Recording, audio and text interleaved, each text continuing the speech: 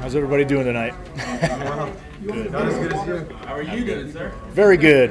Having a good day. Right hand's always in pretty good shape. Well, how did it feel like going out there and getting that big victory, Madison Square Garden? It's hard to describe with words how that just felt.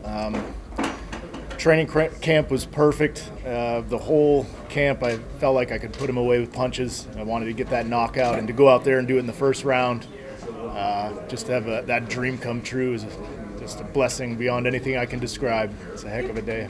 People have always kind of referred to you as like a dark horse of this division, if you will, you know. Yeah.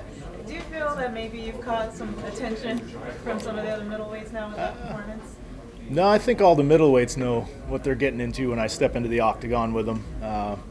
But definitely knocking on the door of a lot of people again. You know, that's the opportunity I wanted. You know, when these fights like this come along, you get a guy who's ranked, and then obviously you want to keep climbing that ladder, and that's exactly what I want to do. So whoever's in front of me, whoever's next, I'm ready for him. Were you surprised how much you were able to connect in that fight? It seemed like every shot you were hitting, it landed. Well, that first punch hurt him. I don't know if you guys saw it, but I knew it connected hard. You know, anytime my knuckles get sore after a punch, I know it was a good one. They definitely got sore right away, and then I saw the blood running and the look in his eyes. I knew I had definitely put myself in a good position early in the fight.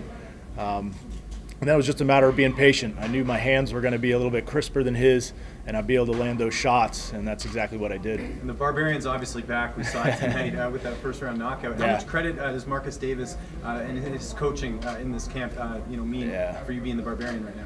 No, Marcus is an incredible coach. We're great friends. We just get along. He understands exactly how to motivate me in training.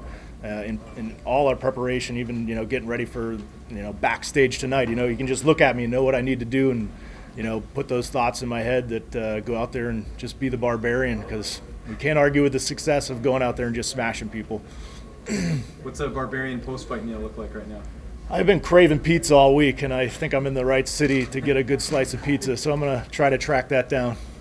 Also, post-fight bonus, is that kind of a thought right now to you, like that the performance is bonus-worthy? Yeah, but it's early in the night. There's a lot of tough guys on this card, so a lot can change. But yeah, definitely something to be thinking about. You seem very relaxed right now. Obviously, after a win, that helps. What were emotions going into the night? I've been relaxed all week. It's like I said, the training camp went perfectly. Preparation, my weight cut was perfect. Just everything has been going so smoothly that it was hard to be nervous about anything. It just felt like tonight was my night. I truly believe that it was going to go the way that it did, and it's hard for me to get nerved up, with those thoughts in my mind.